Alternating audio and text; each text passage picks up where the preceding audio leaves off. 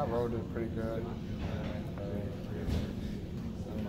I was more surprised than anything because it was the same ankle. But I mean, I think that once I got in the locker room, we settled down and took a look at it and things like that.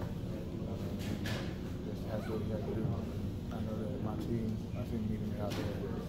I just had to tough it out. That's what we had to do.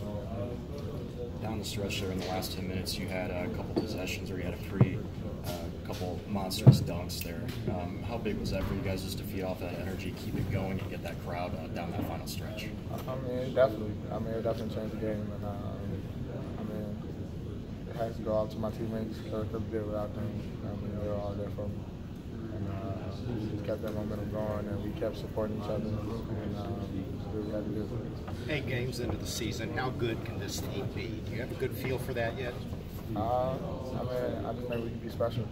I think we all put it together and do what we're supposed to. I think we can be a really special team. When Cal says it's a process, it's going to take some time, does that irritate you guys any at all? Are you able to look far enough ahead to see how good you can be? No, we don't look ahead at all. We trust Coach Kyle, and we know that he's done this for a very long time. We just put all our trust into him and take it step by step, and we follow his lead. The last 16 minutes. Better than a lot of teams you play, but how much better you all play with that emotion and intensity like you did today? I think we can be really special with the intensity that we had today, and I think that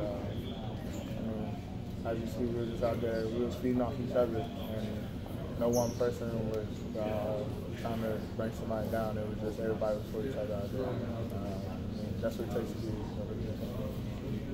The last 16 minutes, you guys, your defense was just rock solid. What changed from the first half? We just came in. We came in the locker room, and we were just determined that we want to win, and we know that we're gonna have to fight to win.